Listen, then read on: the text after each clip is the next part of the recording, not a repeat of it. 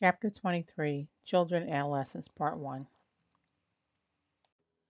It is often difficult to determine if a child's behavior indicates emotional problems. An emotional problem exists if a behavior manifests, is not appropriate for their age, deviates from cultural norms, or interferes with adaptive functioning. Intellectual developmental disorder, or IDD, has an onset prior to age 18 and is characterized by impairments in measured intellectual performance and adaptive skills across multiple domains. General intellectual functioning is measured by both clinical assessment and a person's performance on IQ tests. Adaptive functioning refers to a person's ability to adapt to requirements of activities of daily living and expectation of his or her age and cultural group.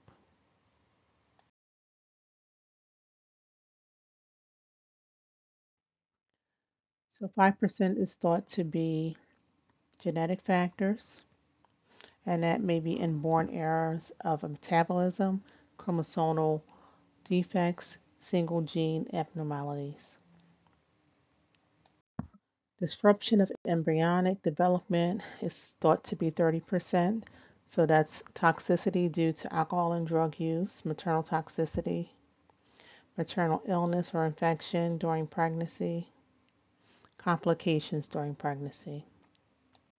Pregnancy and prenatal factors is approximately 10%. So we have fetal malnutrition, viral or other infection during pregnancy, trauma or complications during delivery that deprive the infant of oxygen, and premature birth.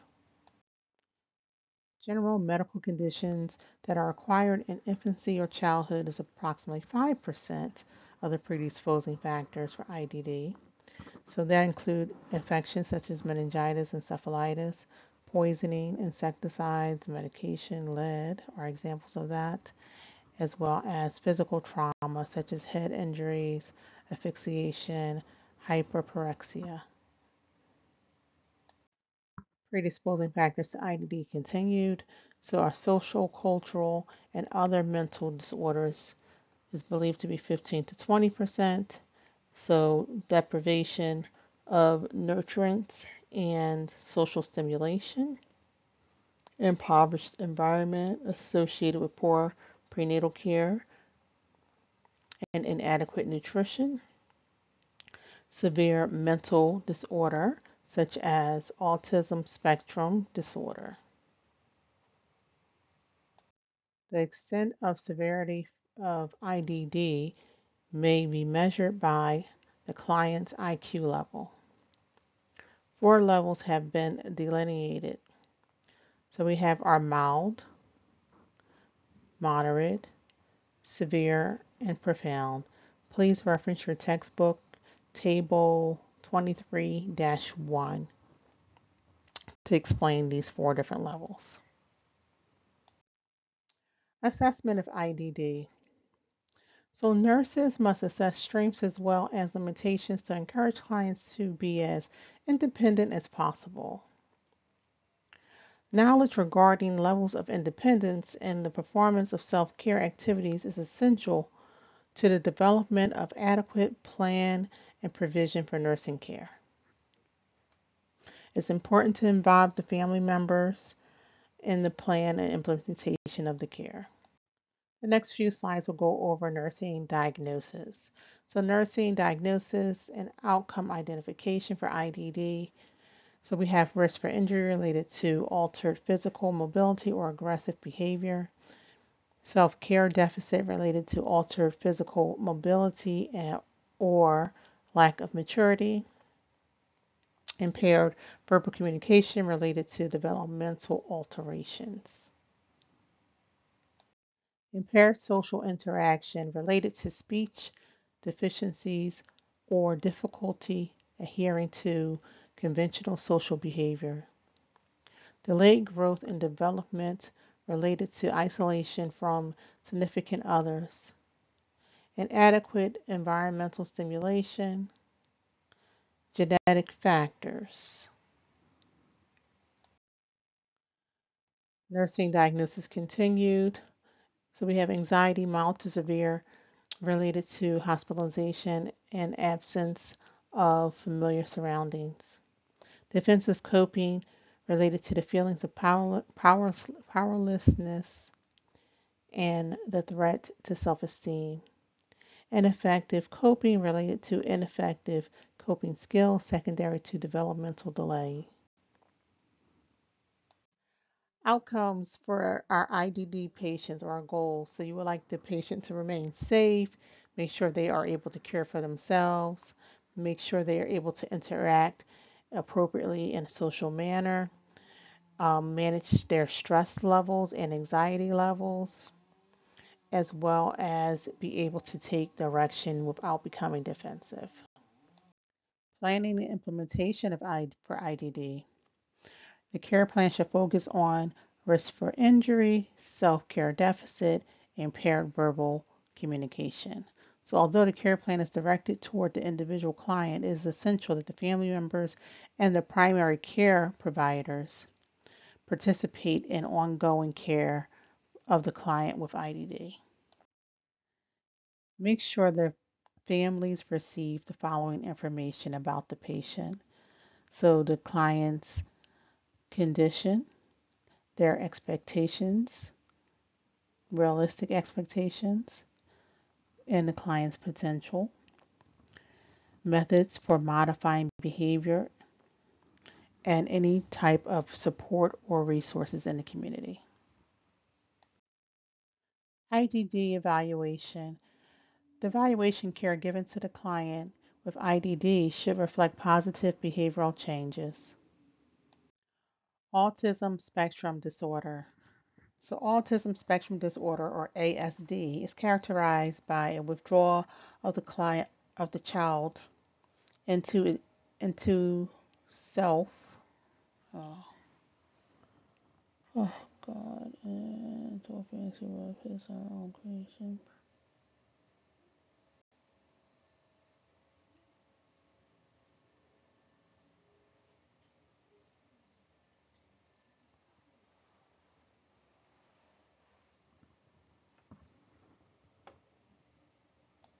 Predisposing factors for ASD. Imaging studies have revealed a number of alterations in structure and function of the brain. Also, it is believed that neurotransmitters may be the cause of ASD. So, are some genetic factors: familial association, chromosomal involvement, prenatal and perinatal influences. So, you may have maternal asthma or allergies. So, these are some factors that may be predisposing a person to developing ASD. Assessment for ASD. So you have your impaired social interaction. So these individuals have problems developing relationships. They show little lack of interacting with people or responding when people try to interact with them.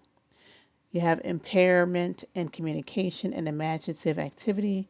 So both verbal and nonverbal skills are affected for these individuals. And when it is a severe case of ASD, language can be totally absent, or it could just be a mature structure of language. Then we have our restricted activities and interests. So minor changes in the environment could prompt resistance in these individuals or agitation with irritability.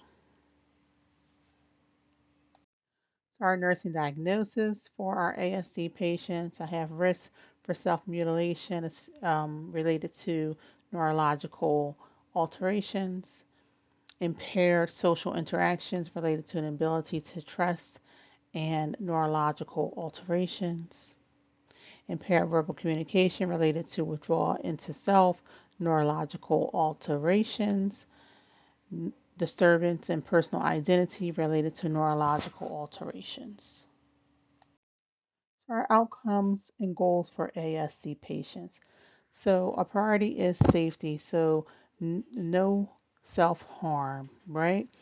Then For staff members, they should be able to identify one staff member they develop a relationship with, that they trust, and that they feel that they are understood by.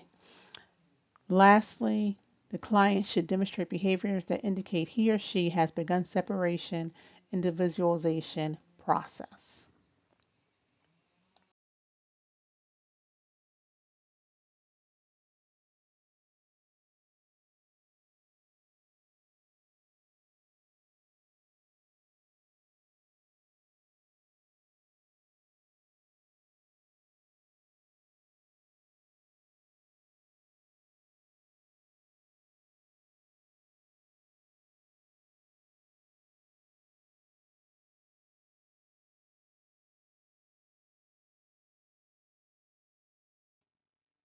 Planning implementation for ASD.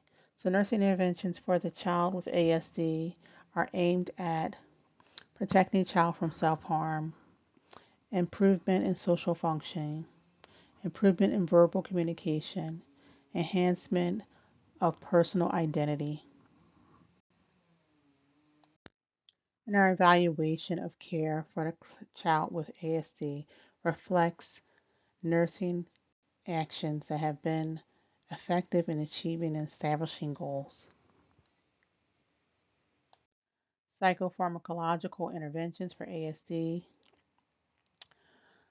So medications approved by FDA include aripiprazole as well as risperidone, targeted by the following symptoms. So they're targeting the aggression, the deliberate self-injury, temper tantrums, and quickly changing moods.